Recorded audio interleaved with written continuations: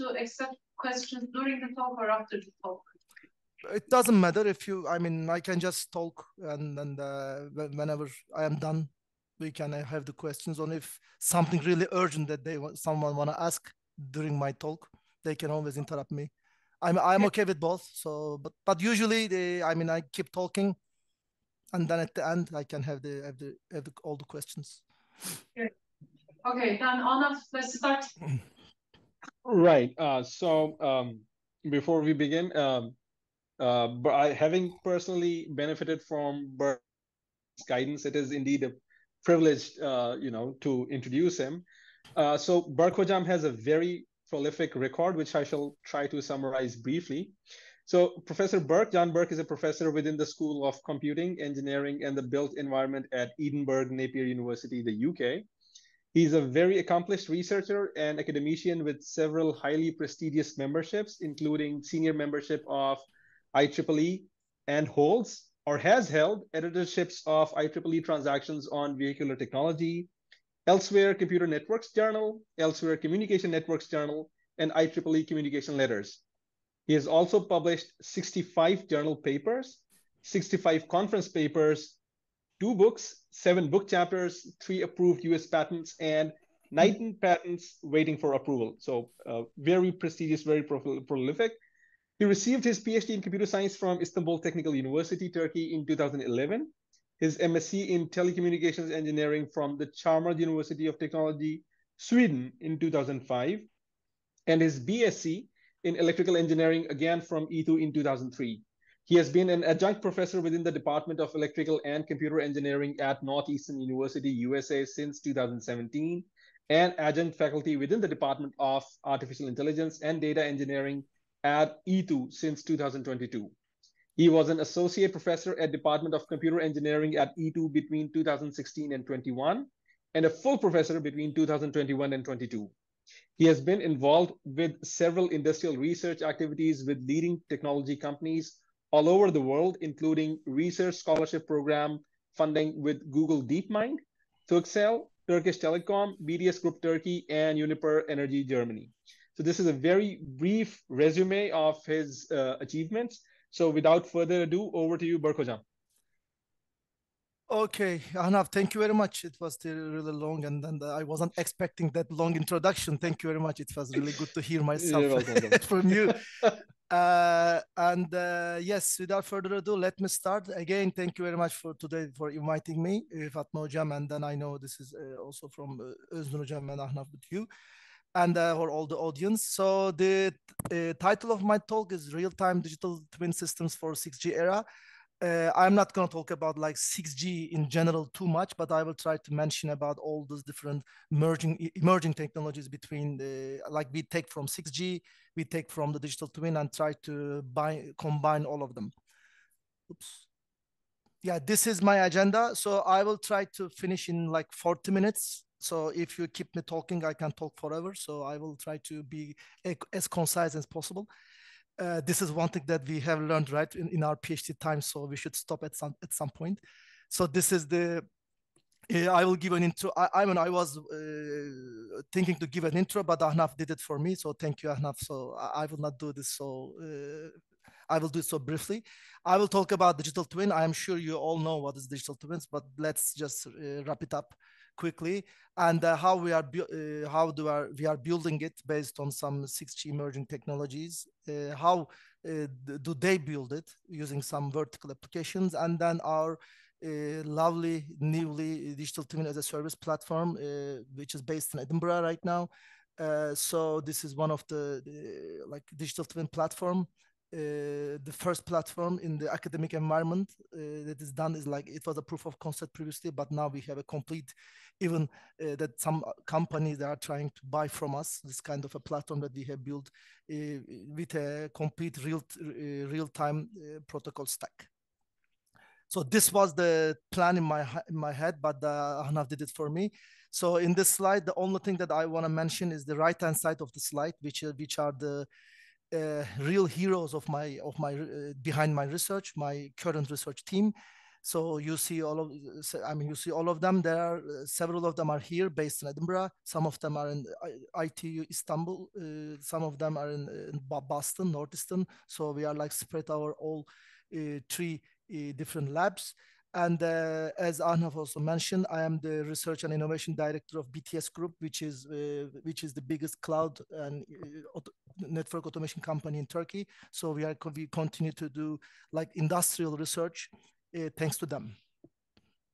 This is my like a taxonomy of my research. I can say that I work in AI-enabled real-time communication management. So what I mean by real-time communication is that we are trying to model and optimize several different challenges. We are heavily designing protocols since my background is computer networks and computer communication. And thanks to the several formal languages knowledge, let's say, we are designing protocols like real-time protocols, no real-time protocols, which we can adapt to our digital twin systems. Obviously, we do what-if analysis, predictions, automation, recommendation, and real-time monitoring. Where we are implementing this, especially if you are talking about digital twins, we have several vertical areas that you have to deal with, because unfortunately right now in the current state of the art of the digital twin, so you have to deal with the data. So whatever data is coming from your digital twin solves this problem. Of course, digital twin is not a problem solver by itself. It also poses some challenges. So these are the different types of vertical areas that digital twin can be a solution or can be a problem. For example, any kind of net zero application in 5G and 6G, wind energy, like transportation, aeronautical systems, drone networks like high altitude platforms or low altitude platforms. Maritime systems, we have some work on maritime systems, some project going on, several different types of smart cities, smart city application, and some critical infrastructures. This is the currently digital twin enabled real-time communication outcome that we have, our real-time digital twin as a service platform based on Edinburgh. This is like a picture recently we took it from our lab. So as you see, we just have a screen at the end, because in digital twin, so you just see, I will explain like in a couple of minutes. So you see what you see the real life in one screen, and you see the future in another screen. So you have to like monitor it, everything in real time. What are different types of contribution we have here? We have predictive analysis, recommendation, what if scenarios, real-time monitoring, obviously. We try to decrease what we call the worst case latency, like tail latency. We try to increase what we call like age of twin in communication, try to make as real time as possible. How we do that, I will explain you, which is also implementable, let's say, to 6G communications and 6G computing, some knowledge graph-based modeling. We have two-way real-time communications between our testbed and our control tower.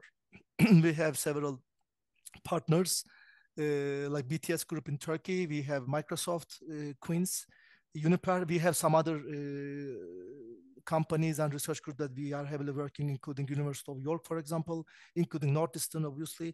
We have some work with Nebraska Lincoln as well. So we have different types of partners and projects going on with our digital twin platform. So what is digital twin? As you see in this figure, when I was in Globcom this December, and they have this twin tower, which is a real twin actually. And this is obviously this is not a digital twin that we are talking about. This was a question that I have been asking since 4 or 5 years that I'm in this digital twin research. This is an avatar, and in an avatar, actually, the real-time position of this person is lying down. So one of the main description of digital twin is that you are monitoring everything in real time. So whatever it's happening, you see it in your monitor. So avatar is not a digital twin. So what is a digital twin? For example, in NASA, they are trying to really mimic the real-time behavior of of a spacecraft, like in a small environment, of course, but as the spacecraft moves up, it really moves up in this testbed environment. This is some kind of what we call the digital twin. So we were also asking what is digital twin to AI, and I'm sure you are all aware of this kind of like text to image based deep learning algorithms. So I was asking, as a prompt engineer, I assume you also know about what is a prompt engineer. So this is quite a fancy type of engineering these days. So I was asking, like, draw me a digital twin model of an oil plant. He did an okay job. I mean, as you see in this pictures, according to Night Cafe. So he tries to mimic me the real-time digital twin of an oil plant. Actually, the thing that I liked with his response is that usually Night Cafe gives you one picture as an answer. When you ask a digital twin, he gives you two pictures, which is good, which I liked it. So they have this kind of learning mechanisms even to this deep learning algorithms about digital twin, which is a good step for us. Okay, so what we mean by digital twin, imagine two screens, as you see in your monitor right now. In one of the screen, you see real-time monitoring. So you see what you have in your real life, okay?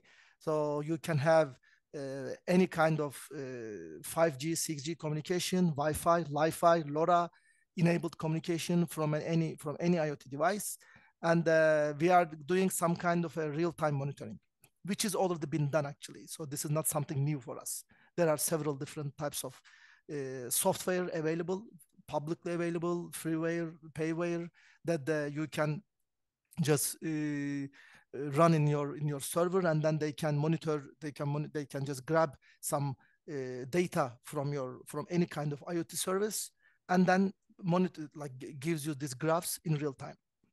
But what we mean by digital twin is the inclusion of the second monitor, which is like some kind of online and real-time services while you are monitoring, you keep monitoring in real time. This kind of service can be a simulation, can be what if scenarios, can be any kind of AI ML type solution, optimization, recommendation, whatever it is. So by digital twin, I mean this real-time binding of these two different worlds, reality and the future. This is the catch behind digital twin. That's why this is different than simulation. That's why this is different than real-time monitoring. That's why this is different than any type of emulation environment. So you have some kind of an already existing environment, which is you see at that moment in your digital system, and you are trying to see the future. For example, you see me now, I am trying to explain something. Meanwhile, if you try to make a digital twin of this scenario right now, you will see in another screen that while I am talking about this, what if in 10 minutes from now, I start singing? What if I start jumping? What's going to happen? This type of what if analysis that you are like making your algorithm learn thanks to any kind of machine learning algorithm, including quantum machine learning this day, that we are trying to get into it because it's obviously it's quite fast for us.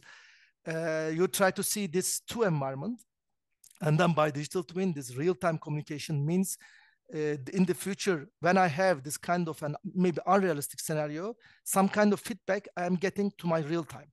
So if I am singing in 10 minutes, everyone will go.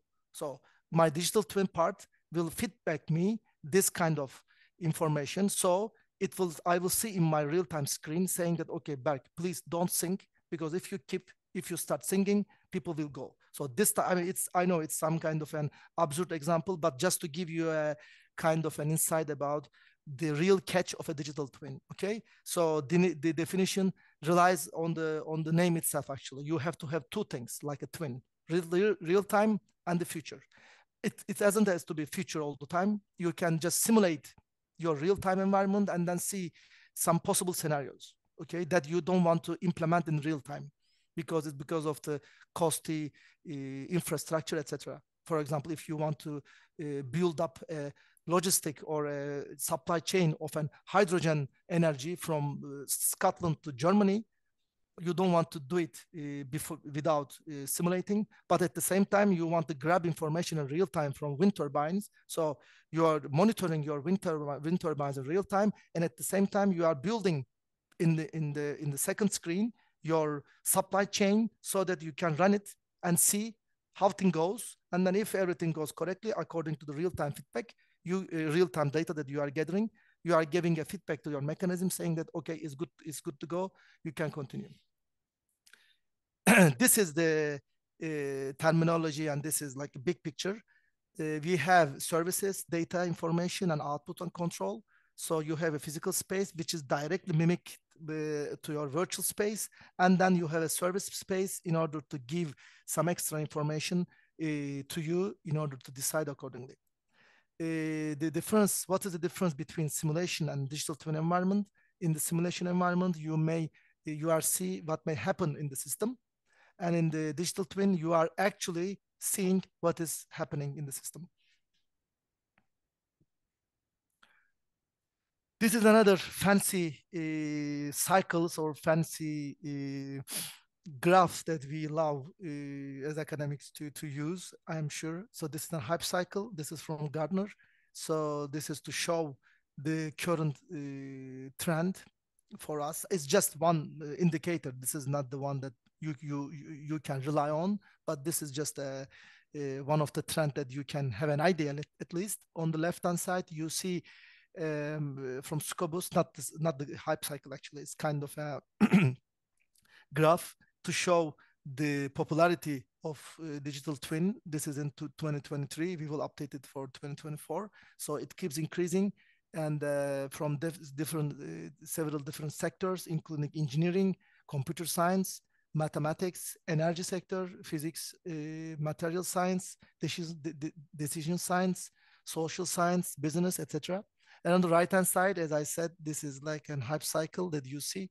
As you can like notify from this hype cycle, in the 2022 hype cycle, the open telemetry, observatory-driven development, like industry cloud platform, which are the which are the infrastructure behind digital twin, are being developed, like, and they are an innovation trigger.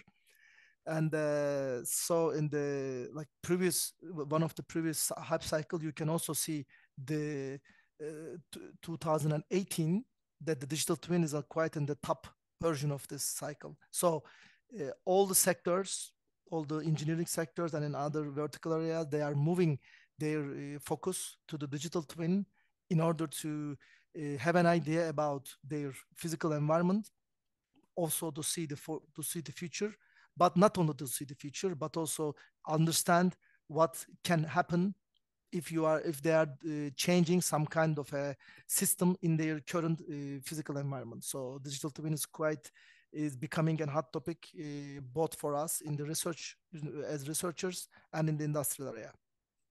This is the market. So as you see, digital twin market size, like up to 2028, is valued up to like to several billion, like more than 3 billion in 2020.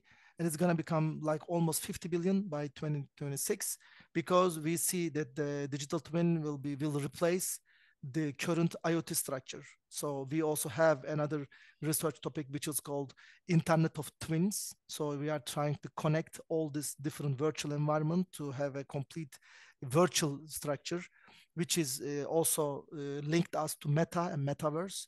And these are all outcoming by this popularity, as you see in this market graph, like several different sectors, including manufacture, agriculture, automotive, energy utilities, healthcare, like retail, residential areas, etc., like smart cities. So how we build it? We need data, as I said. We can have several different types of data sets, data types, XML, JSON, even like CSV and Excel files, PDF. We have IoT devices. We have historical databases. We are merging all of them.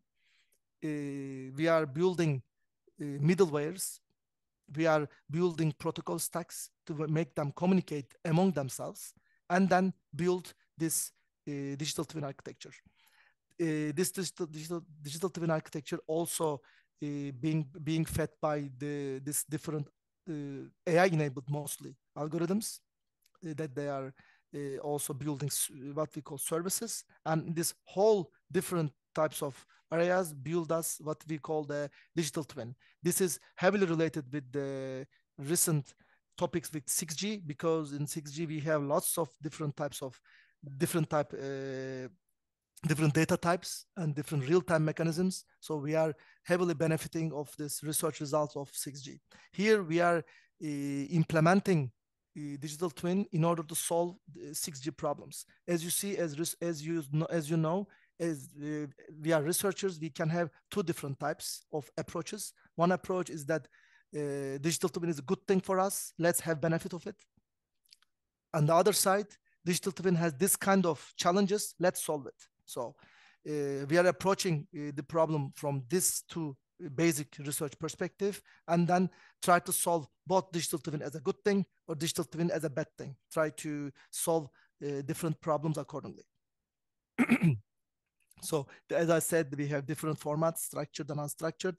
We have static, semantic, and dynamic data to use in this platform. How we can use of 6G KPIs to be in order to enable the digital twin. As you know, 6G comes with a huge data rate, with a lovely amount of delay, like a centimeter level position precision and 5.9 of reliability. So we are using all this good part of 6G and then try to implement our digital twin environment accordingly. So we have three times more spectral density with us, 10 times more energy efficiency. So we try to benefit all these different good things from the taking from 6G and then implement to our digital twin platform. And this is the basic idea of a structure, of a digital twin structure. We have 3 layers. You can have 5 layers as well, if you want to put more layer into physical digital services one. But the basics, it's 3 layers. So you are collecting data. When you collect data, in order to pass this data to the digital environment, you use 6G, you use 5G, you use different types of technologies to make it as real time as possible. Then you have your digital environment. In your digital environment, you are using simulation, optimization, services, control logics, dashboards, augmented reality, virtual reality, 3D visualization. And then you are passing to the service layer in order to give some kind of feedback to your user, or getting some feedback from them in order to improve the learning mechanism of your digital twin. Here, one extra bullet I want to open to AR and VR. By virtual reality, you can think about like an avatar maybe. You are just sitting in your current position. You are, let's say, putting a glass, VR glass.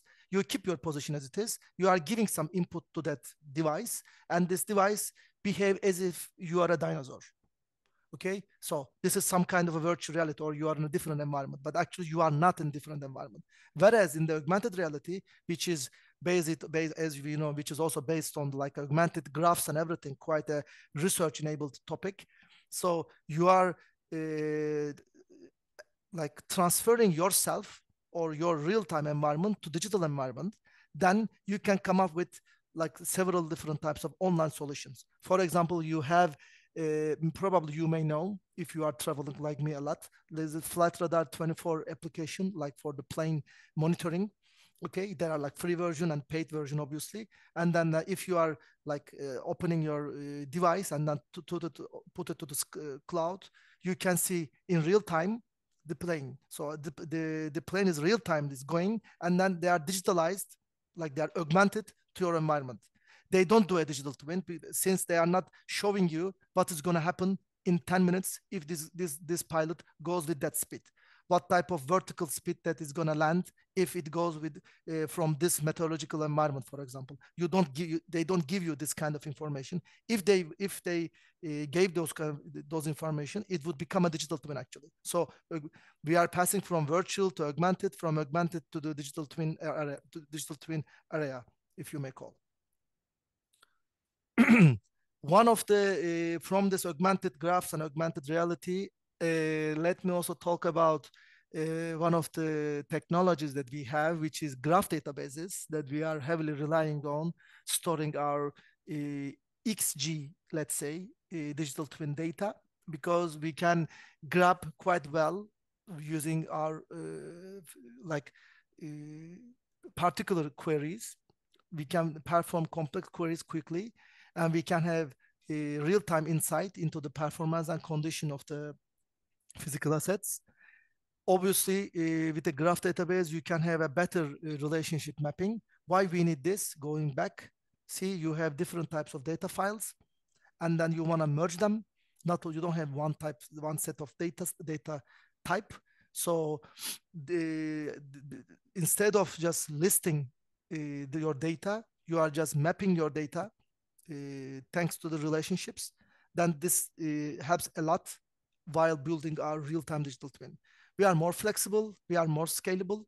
We are trying to combine different formats and structures. Sorry. How we build it? There are several tools for that. For example, we are using Neo4j. You can have your own, you can code your own database or your own graph database as well, your own ontology as well. And you try to give different benchmarks, and you see that the query time that you are facing thanks to the graph databases is way lower than the several different types of databases. So it makes us like an attractive solution to build for our physical data, physical layer of our digital twin infrastructure. What else? Here you see the database part. Here we see the communication part. This is for this slide, I can talk for forever because as Özgün Hocam knows, I am also based on computer networks and computer communication. So these are different types of already existing well-known technologies, as well as the new technologies that you are connecting your assets, your physical assets into your virtual environment, which is like, for example, control tower that we have in Edinburgh here. You can use like MQTT-based protocols. You can use Wi-Fi, Li-Fi, LoRa, LoRaWAN. It depends. Here, when we are talking about real-time systems, we are trying to push ourselves to not to use basic client-server approach, because this is not that suitable for us. Even though WebSocket is a lifesaver for us, we are also trying to build some kind of like a broker-based approach, where some kind of like publishers are putting their data, and as long as the data exists, so the subscriber can come and grab. So this kind of like broker-based approach really helps us to enable this like real-time and a bit 6G enabled technologies. Apart from that, we also use event-triggered approach based rather than a message-triggered approach. Whenever a new event comes, so you can grab it, or the subscriber can come and generate an event for you, and your data is ready to be grabbed. So this is some kind of a real-time trick that we are building in our complete infrastructure. Of course, this is also needed for a feedback mechanism. If you are using, because we have several 6G studies as well and projects as well, which we are combining digital twin, you can directly get benefit of this low latency of the 6G approach or 5G approach. But if you want to also rely on the higher layer technologies, you can always trick about the protocol by designing a new one or building a middleware one. The integration, we heavily use open source platforms, even though, as you see, as you have seen, we have several partners, several big partners. They have their own platform. So we are also using, thanks to Microsoft, for example, we are heavily using the Azure platform, and we are giving some more like a recommendation to them. Actually, we are trying to like have the Eclipse platform for us. We use Eclipse Ditto as an open source framework in order for us to build digital twin of the device connected to the internet. We also have what is called an open source platform Hono, another adapter to get our IoT device connected using our broker like MQTT or any kind of HTTP. So you can have a IoT solution in the front end, try to come up, according to your specific vertical area. Of course, AI is everywhere, and we are trying to use AI. I am not an AI person, so we are not building new AI mechanism. We are just using the power of AI here. We are trying to implement AI mechanisms in our digital twin based real-time systems approach. What to do risk management, fault management, like again, what if scenarios, to have more agility, sustainability, decision-making parameter, decision-making algorithms, and then of course to have predictive maintenance. When you Google digital twin, one of the benefits that you will see directly is the predictive maintenance. So this is heavily done by companies. This is heavily also we are using it in our research. We try to, as its name implies, we are trying to predict when it's going to get broken. So we try to predict the maintenance time. In order to predict the maintenance time in your second screen, you have to get real-time data. So we are just using different AI mechanism to get an answer about that. So this is the whole picture. You have a physical domain. Sorry.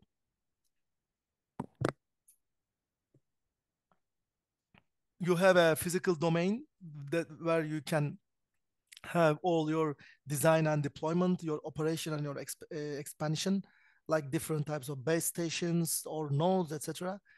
And you pass to the digital domain. Okay, so as if you are mapping your aircraft with your phone. So you are in the digital domain. So you now know your small aircraft in your phone. You can see him flying with several online data like Lufthansa, this number going from Amsterdam, going from Munich to Istanbul, blah blah, this kind of altitude, etc. So you have in your digital platform. Then you can come up with like initial processing or different types of models that you can implement to that to come up with a different solution. Artificial intelligence comes into the scene thereafter to learn, optimize, and test according to your to the data that you have just gathered. Your component and collective intelligence can come into the scene. We have a project actually going on at the University of York. So we are trying to use like crowdsourcing in order to grab data, and then we are just processing the data where it is, like in the edge platform. We are not sending the data to a cloud environment, in order to mimic the collective intelligence, and then using that in collective intelligence, you are feedbacking back to what type of air quality, for example, in that current area, and then what type of recommendation you can give. So 6G is everywhere here. So you try to build the physical domain thanks to it. You can send the data with a quite low latency with 6G environment, and you can use artificial intelligence accordingly. What type of artificial intelligence? What are different techniques? These are another topic, and this is of course like another AI focus part of this work. These are just some examples. As I said, I am not going to focus, even though I also have 6G works. This is not the focus of this talk. So that there are different technology that we can implement. This is like a short list. You can have more.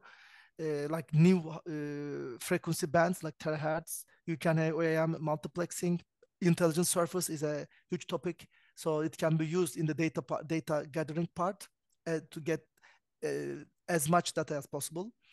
You can integrate from satellite networks, grab data from satellite. You see at the beginning of my talk, I was mentioning different types of data set. One data set can come from them and you can fit to your graph database. You can have, of course, again, machine learning AI. And recently we are heavily we start to use like quantum enabled communication. Another communication area that I am not familiar, but I know several strong colleagues with Koç University as well. They are working on molecular communication, which are also colleagues in Cambridge. So you can come up with different types of solution in which I don't, so it's not my area, but it can come up with different types of solutions, different types of 6G enabled solution to be implemented to digital twin. I had already mentioned about this. So this is like a 6G driving application, like we also call them the killer application, like connected robotics, AR and VR, or we even a mixed reality. Blockchain and trust. This is an interesting topic that this has to be talked again separately with another talk maybe.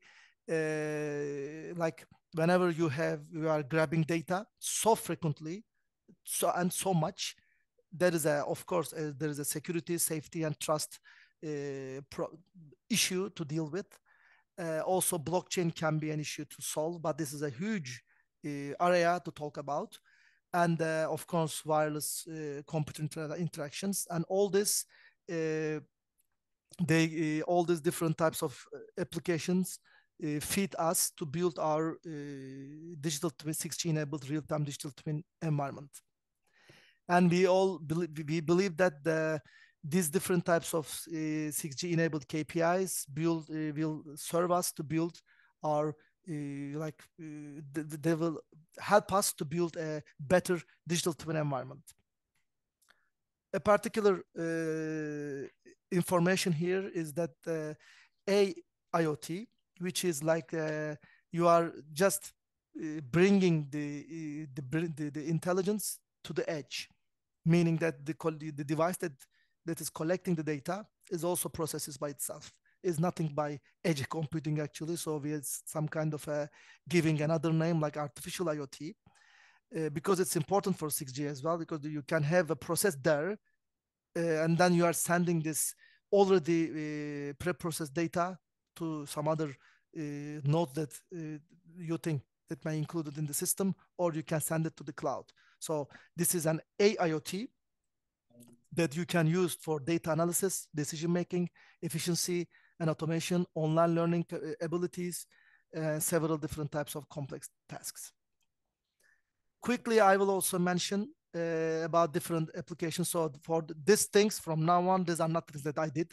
So there are other different digital twin applications that are already existing. As you may remember from the previous slides, there are different vertical sectors like aerospace, automotive, construction, transportation, healthcare, that the digital twin has been implemented. For example, this is from Australia. They have spatial digital twin. Okay, this is New South Wales. They are just monitoring in real time some part of their city and then giving you some real-time information.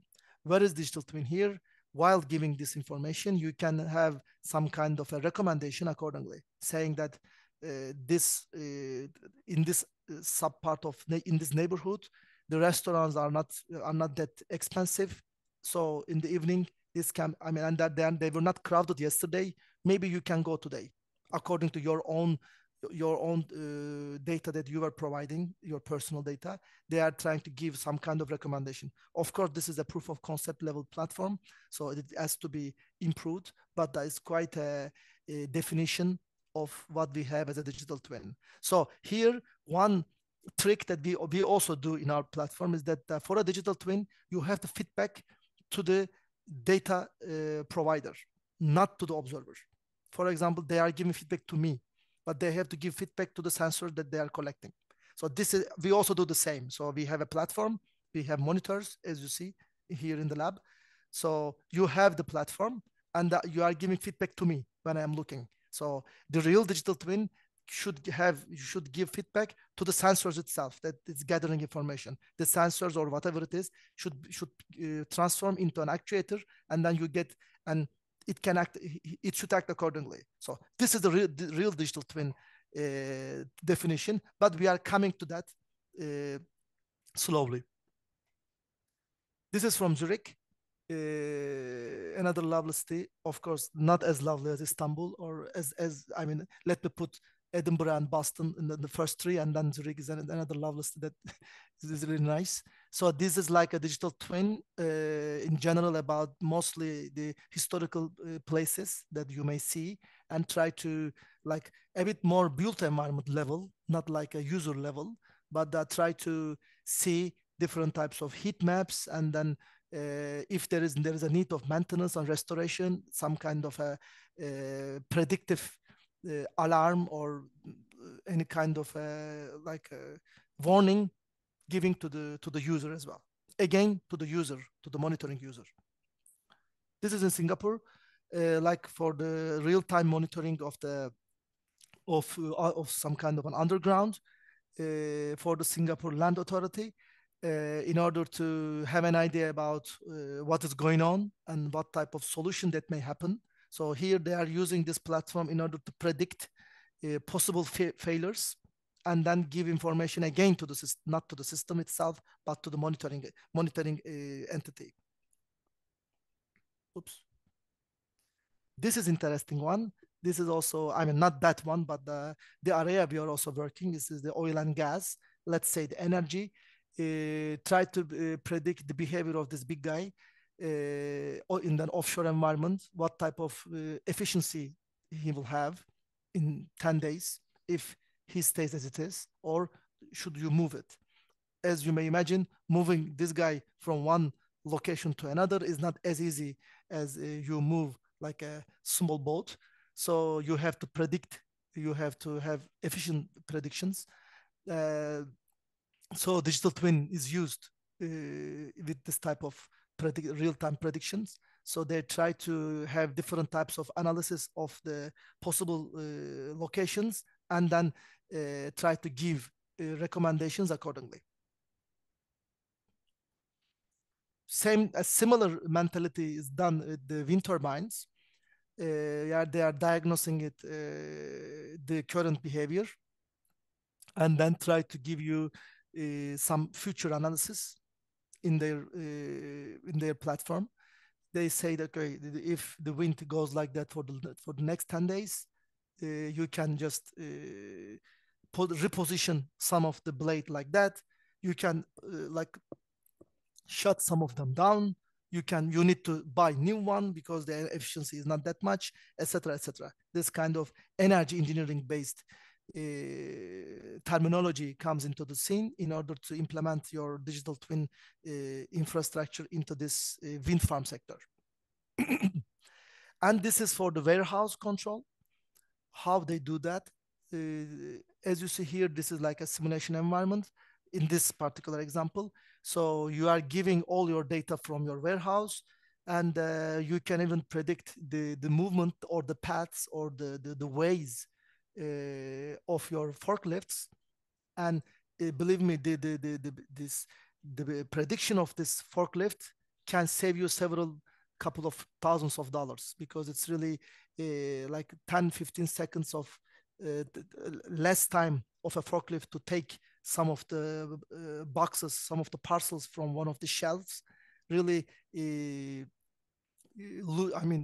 gain a lot of time, and it's quite costly for them. So they try to predict possible optimized route for the forklift, for example. It can be a safety issue. It can be some other things as well. So what type of popularity of the low ranked parcels in that shelf, what type of new order I should do. These different types of, again, I don't know, I'm not an expert in the in logistics sectors, obviously, but different types of dynamic digital twin modeling can help us, really helping us to monitor in real time the warehouse and predict or give recommendation to us. This is an health sector, digital twin of an organ. This is a tricky, of course. If you have to first allow me to get your data, your body data, which is something that I wouldn't give. So this is some kind of a controversy at the same time, but there is quite an interesting area to improve. At least I know, and I'm inside of one project actually in NHS, which is the Sağlık Bakanlığı of Turkey. In UK, they are like try to move several hospitals of theirs to like smart hospitals, and then they try to monitor anonymous patients who they are entering to the hospitals, and then according to their face recognition, if they are happy, they are having so much pain, or they are okay, and then give some order, give some kind of an order to their patients, and then serve them accordingly. This kind of smart hospitals, or they are trying to control the air quality of several rooms, the operation rooms, etc., to give an idea to them so that they can serve in a better way. This smart hospital mentality really binds with digital twin. Here, 6G is not applicable because the terahertz or the smart antenna part of the digital twin, which is of 6G, which is some kind of an possible interference for the healthcare devices, is not something that is so wanted by medical sector. So they are heavily related with our traditional communication schemes like Wi-Fi, or even cables, Ethernet, or LoRaWAN, so they can have every six hours just one data to monitor the environment. Anyway, this is a huge sector that digital twin is started to being heavily used, like healthcare, virtual organs, genomic medicine, personalized health information, customized drug treatment, planning surgery. These are all different types of area that the digital twin can be used. I am almost done since 10:50, so I am on my time. In 2 minutes I am finishing. This is the dashboard that I was showing the picture at the beginning. This is the digital twin as a service platform that we have. So we have a data layer platform that we are gathering data recently from 2 companies in UK, sorry, M2M Cloud and North. The twin layer is being provided remotely and in an online manner, quite successfully, from BTS, from Turkey, from our ISI campus in ITU, which I am also a faculty member, and the service layer, which is done in Napier. The whole structure is done in Edinburgh. So we try to come up with a complete platform. These are just some screenshots. What is the main idea? As I said, so we have 2 screens. On the left-hand side, you see in real time what is happening. So the graph. On the right-hand side, you see some kind of an alarm. So this is a monitoring of a room. Actually, this is a big room with small, like a lab with small desks and smaller rooms, small chapel, let's say, small, like a big area. And if the air quality goes like that in 10 minutes, in 15 minutes, so you can adjust the tabulation, you can adjust the frequency. There will be like meeting room, CO2 level will be increasing. So please do something. This is some kind of alarm that this gives to you, not to itself right now, to this air quality sensors, but we are replacing them with actuators, and then we are building this two-way communication, like in real time. We have it in the simulation, but we build it in the test bed as well. So whenever there is an alarm like that, while I take this information, I also send it to the actuator itself, so that the window is opening by himself. This is another example that we are going to work shortly with a branch of Turkish Airlines. So they are really interested on this near real-time monitoring and a recommendation.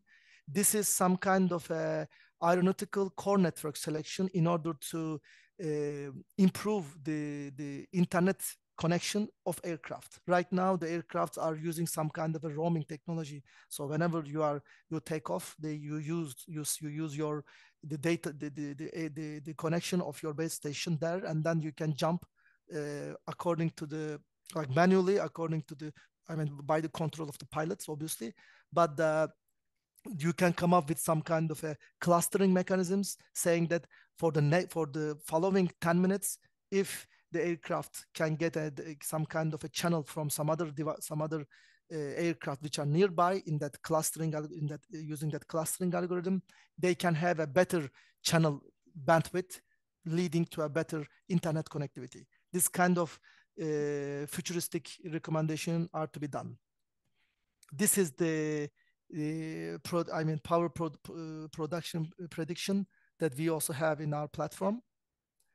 And at the end, let me tell you that 2 books that we submitted and we get acceptance, and we are just fulfilling the final documents about digital twins. They are all like the monogram type books, so not just collection of different types of papers, but just like an informative books that we will also they will be also used in the modules, in the lectures, in the courses.